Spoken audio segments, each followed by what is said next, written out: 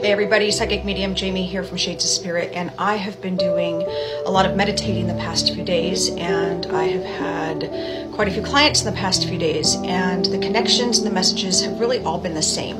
And so I asked Spirit what was my role in this right now, and they explained that your role right now is to actually help guide others, along with myself, for the end of the year journey.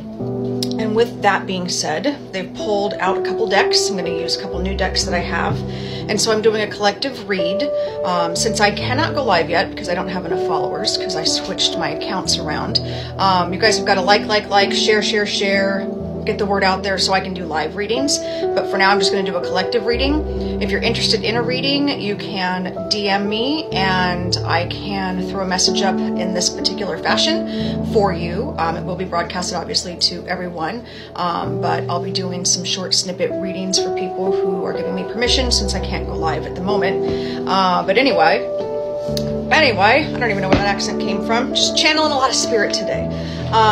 With that being said, I'm going to do two different decks. It's going to be a message for the collective, for what it is that our spirit teams, our spirit guides, our angels really are needing us to do in order to clear out old stagnant energy in 2023 and move into 2024. For those of you like myself that kind of got caught off guard that we're already in November, we only have 7 weeks left before the new year.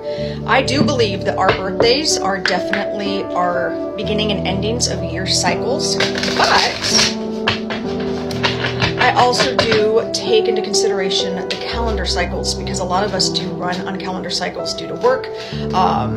We do calendar cycles for our birthdays as well. So I'm looking at this as kind of a refresh button for us and where do we need to go for 2024. So with that being said, the first card that my spirit team and angels are telling me we all should be kind of looking towards and at, just fell on the floor, so hold on a minute here. Okay. Don't mind the mess behind me. Still working on this room as my office. The first card is Face Your Fear, Passion and Power. Look how stunning the colors are in this card. You guys see those?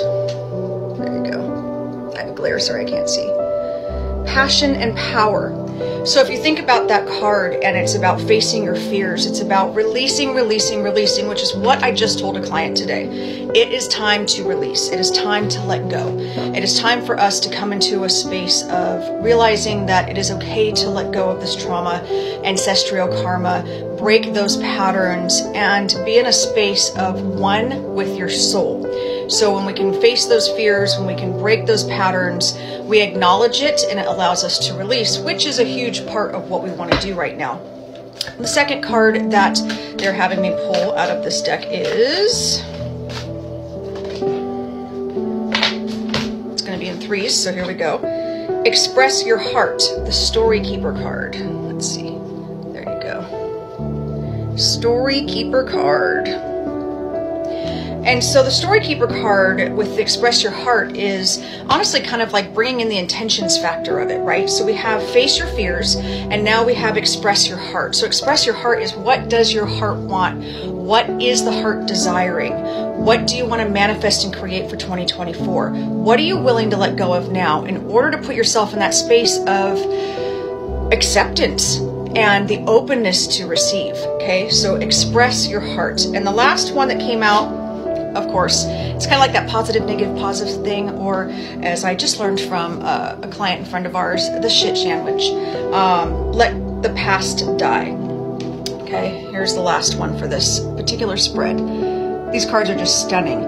Let the past die. So you're facing your fears, you're acknowledging them, you're letting them go, you're moving that energy out, you're expressing your heart. What do I want? What am I looking for? If you don't know, that is okay.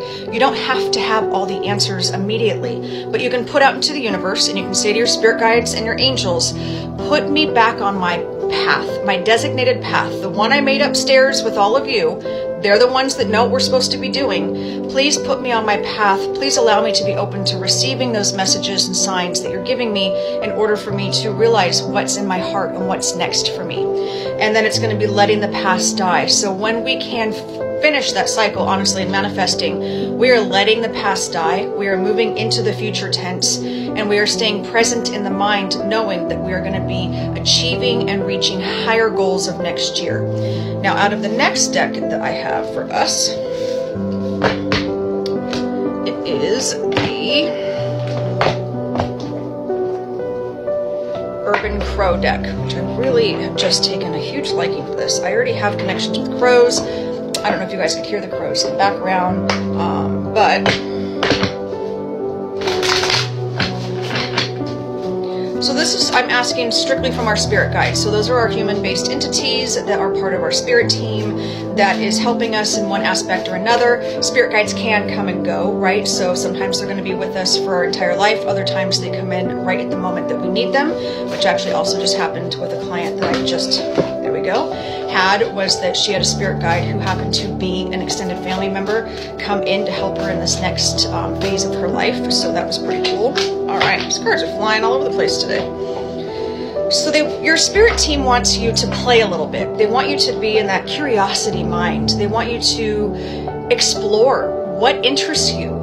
What have you always kind of felt like maybe deep down inside you wanted to experience, that maybe you haven't been because it's not the right time, or you just started a family, you just started a new job, you just got married, or maybe it's something that you just haven't even explored yet because you don't know it's there. But the curiosity is also about traveling. So even if you can't travel long distances, I want you to travel even within your own city.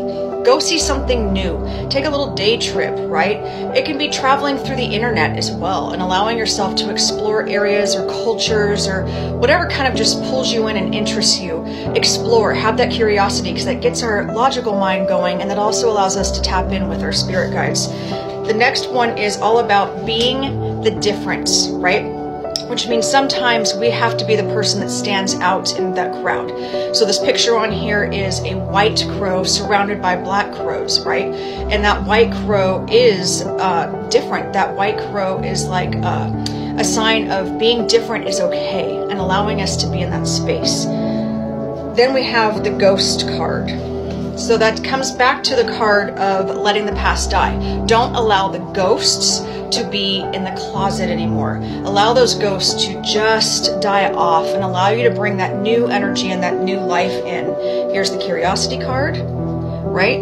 Checking out some new surroundings. Be a little bit hesitant. That's okay. That's how we grow. But know you're supported by looking at everybody else up on the top. That you're supported and you're divinely guided by your spirit guides. And it's okay to take that step in and kind of poke your head around and see, okay, where do I need to go? But also know that if you don't actually step out into that new space and out of your comfort zone, you know you're divinely protected, then you're not going to actually be able to progress as quickly as you'd like. Here is the card of B, that one that stands out. Look how beautiful. It's yellow and golden. And then you have the typical color of the crows around.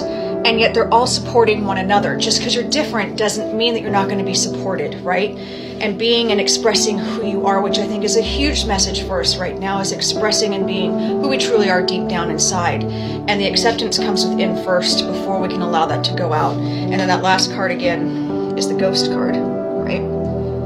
And so as we're letting go of that past, you can see that there are the images of the crows that are to be ghosts, right? That you are still flying with your spirit team, your angels, your guides. You still carry the memories from the past, but you're letting it die off now so that you can create the ultimate goal of 2024. What does that look like for you?